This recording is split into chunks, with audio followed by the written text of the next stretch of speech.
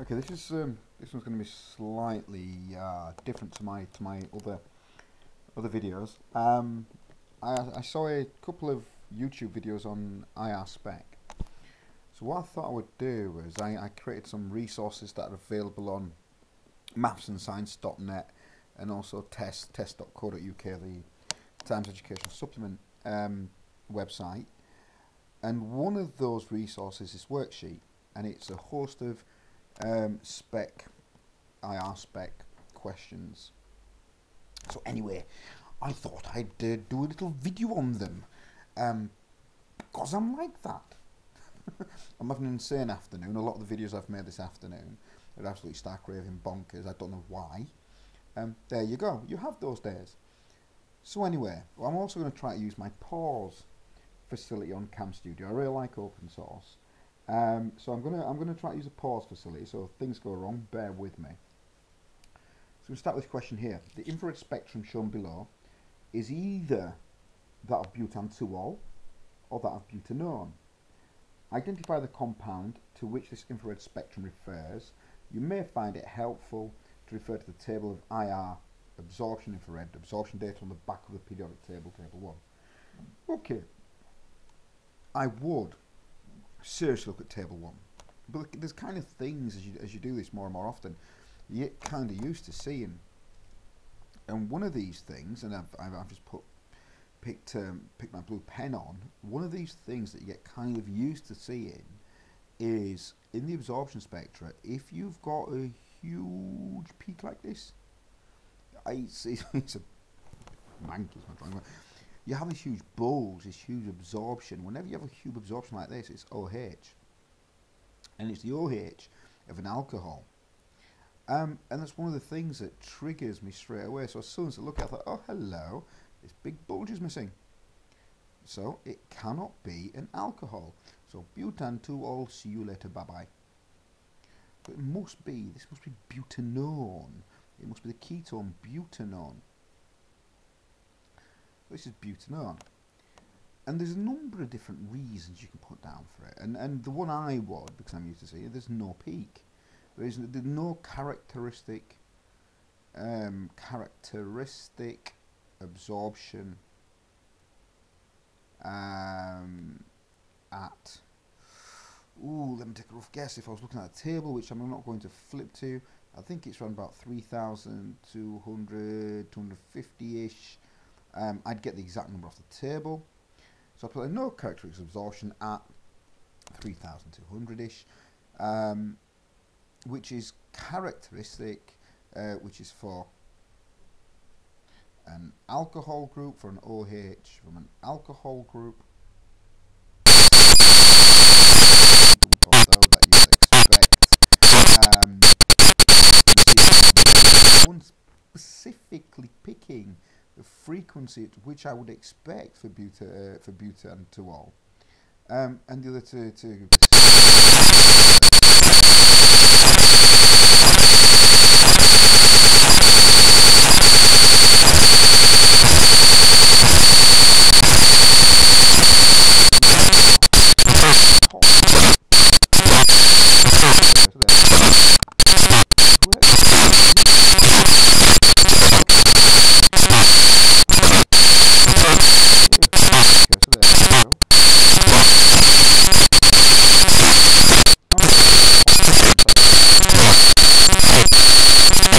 worksheet. It does say question 9, but it's a different question 9. It's from a different year, and I shouldn't really be saying this, but questions do kind of look similar in many ways. In this one, it says the infrared spectrum of one of these isomeric alcohols, and what you had, question 9A, was some alcohols. I haven't shown them because you don't need them for this question. Identify one feature of the infrared spectrum which supports the fact that this is an alcohol. You may find it helpful to refer to table 1 on the datasheet. Explain how infrared spectroscopy can be used to identify this isomeric alcohol. Well, let me see, I've got my pen. I've got my pen on, I've got my pen on. Okay.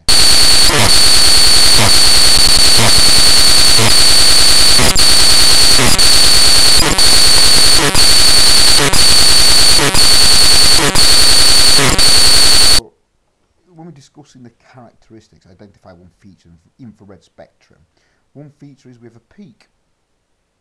And we have this peak, and this pen's being weird. We have this peak, and I think, you'll have to look on the table. I think it's about 3250. 3250. You'll see it on the table. So you have this characteristic peak about 3250, and this is for an OH group, an alcohol OH group, and this is for an I'll try it here for an alcohol group, and that's your one mark.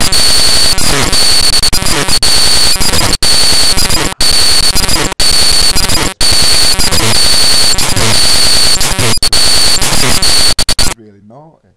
You see, it doesn't say identify which one.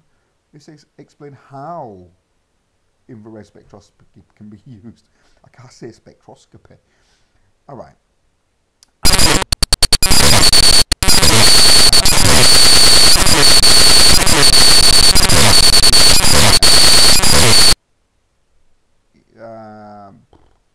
Below 1,500. We call it a fingerprint region. And I'm going to be naughty. I hope I haven't cut that off. I don't. Fingerprint region, and I'm going to be naughty because what I would then say for my second mark is and compare to a database, because that's actually a database of known compounds. Because that's actually what they do. You don't sit there looking at an IR spec anymore. You just feed it into a computer. You feed your sample into a IR spec machine. It compares its spec to a database of specs and tells you what you've got. And there you go. I got 1 mark for saying my OH group, the 2nd mark for discussing the fingerprint region, my 3rd mark for comparing to a database. And that's that. I think we shall pause again. I quite like that pausey thing. Let's switch my pen off.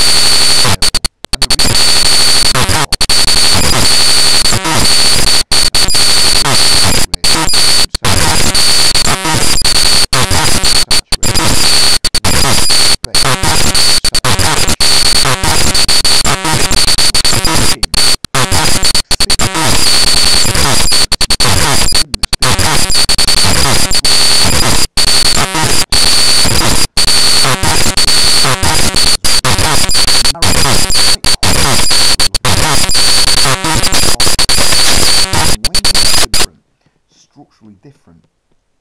So let's just pan. So we would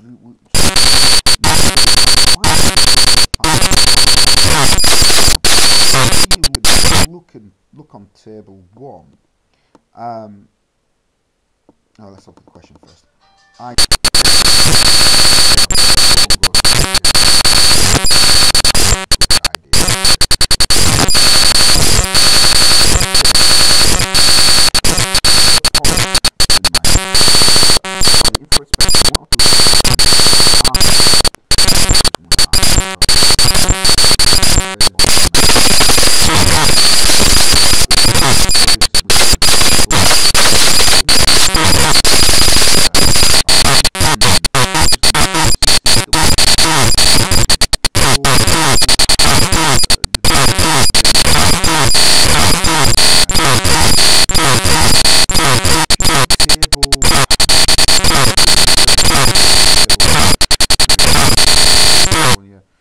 Exam booklet you get.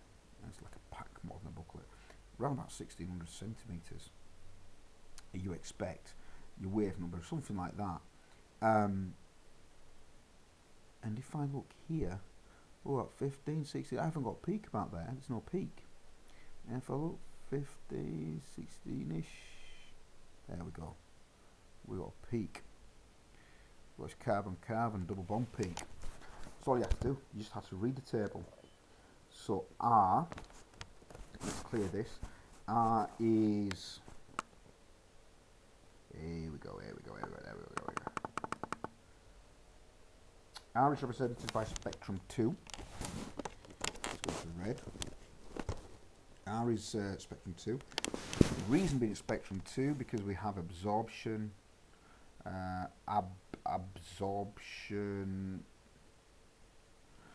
absorption is at roundabout, and you'll have to be exact. You'll have to look at your table for this. I'm working from memory, and as I get old, my memory gets worse. Let's say 1620 centimetre. Yeah, and there you go. There are my 2 marks. One for spectrum 2, one for 1620. Still type of isomerism. This is functional. So functional group isomerism. Functional group because, well, you've got a double bond in there and stuff. Name one possible compound which could be S. Now S has no double bonds. It's saturated, yet it's got 2 hydrogens less. So it's going to be cyclo. It's going to have to be a cyclo. And if it's going to be a cyclo, we are going to, what now? Can't remember how many. Was it 6 cyclohexane? Oh, please be 6, because I don't want to scroll back up. If it was 6 carbon cyclohexane. I'm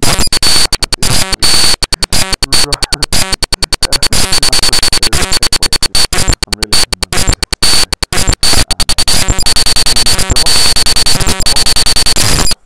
and I hope that was helpful.